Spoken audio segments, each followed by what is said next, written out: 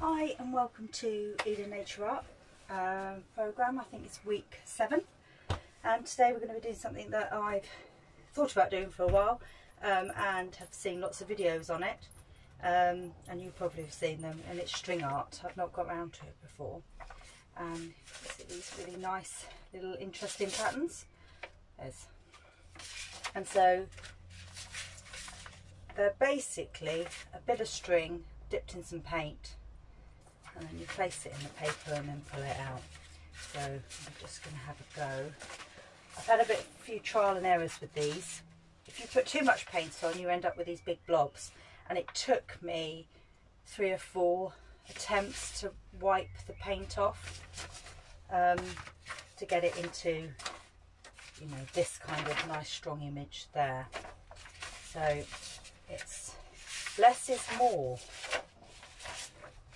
and I have tried dipping this. I've got a little bit, I had some, and I have a little bit of water in with that paint just to loosen it up a little bit. But what I'm going to do, I did try dipping it in, but it's actually, you have to print so much off. So all I'm doing, a little bit of water in there mixed with the paint, and I'm brushing that on, sponging it on. So fold a piece of paper in half.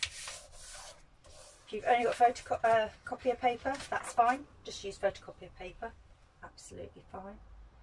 And then it's a case of dropping, and I'm just gonna do that. So what you need to do is fold it and then put some pressure on the yarn or string, is what you're using, and as you pull, move your hand so your pressure continues down there. Now, I think I've still got, there's a little bit, you see it's sort of stuck together, there's a little bit too much on there at the moment. So let's hope the next print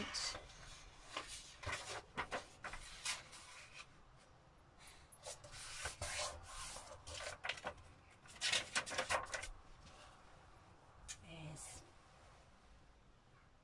so I'm just going to slide that on. So push down and then pull. Oh, that's better, isn't it? It's a little bit too much on there probably, but that's quite nice. There's some really nice little marks there made by the yarn, the fibres hanging off there. This is quite fluffy on the edge. The other thing, if you wanted to do, I've just been folding them in half, but if you wanted to do it on a bigger piece of paper, so let's, and then put another piece over the top. This I'm finding is better for if I'm going to be making books or anything from the paper. An unfolded piece is probably better for me. And then pull, and I say I'm just moving my hand with it just to keep that pressure on, really. There we go. So that's quite, I'm just going to add another colour.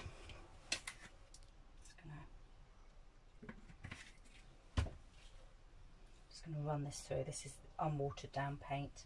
I'm just going to go over the top what we already have.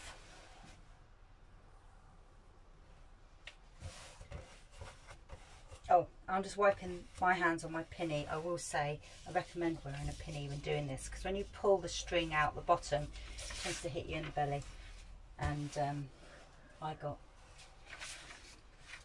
covered the other day when I was practicing. I'm just going to go over the top of that one.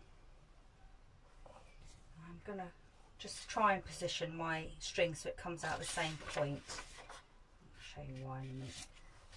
I'm going to hold on, and then pull, and then move.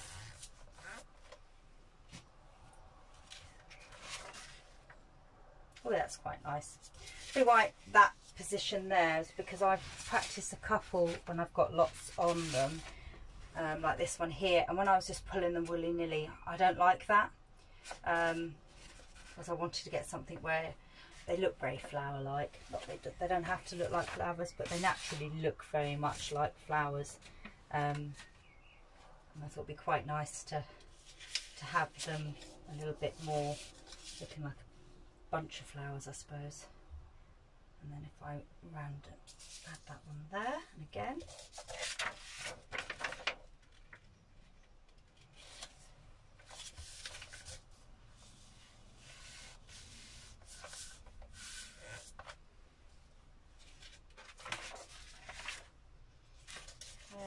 I don't know whether it's just actually, it's how you position them. I'm not that keen on them when they've got loads over the top personally, but it's about playing, experimenting and seeing what you want to do.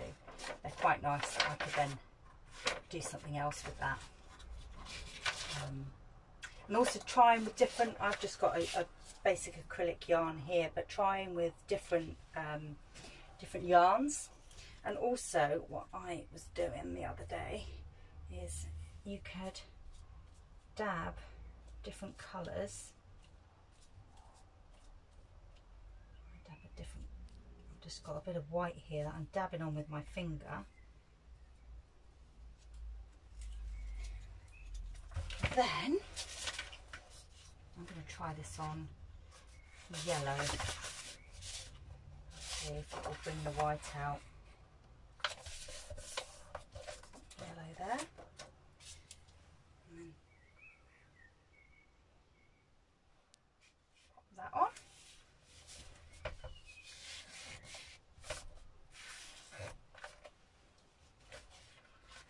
Oh, there you go.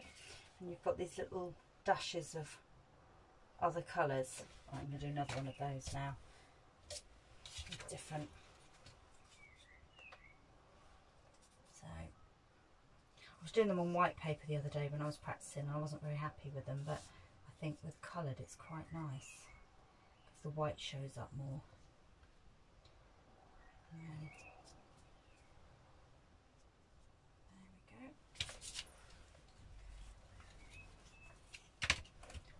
A little bit of blue. Splotch more blue.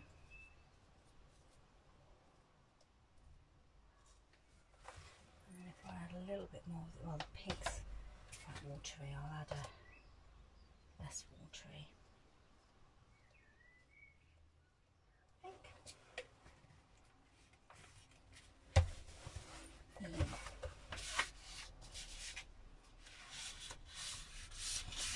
My fingers are completely covered in paint now.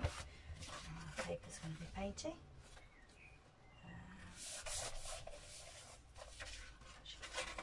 Two pieces there, so open up.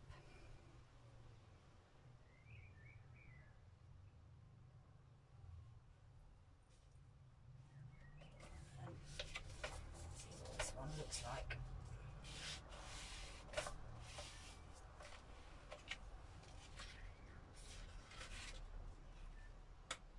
Yeah. See, when you overthink about it, I never like the things I overthink as much as the things I just throw together. But there you go. That's why we're all experimenting and playing. I'll do another one. Oh, that's better. So this week your mission is to have a little play and have a go with some string and a couple of bits of paper and a bit of paint. Please, please, please send me anything you've done. It would be great to see it. Okay.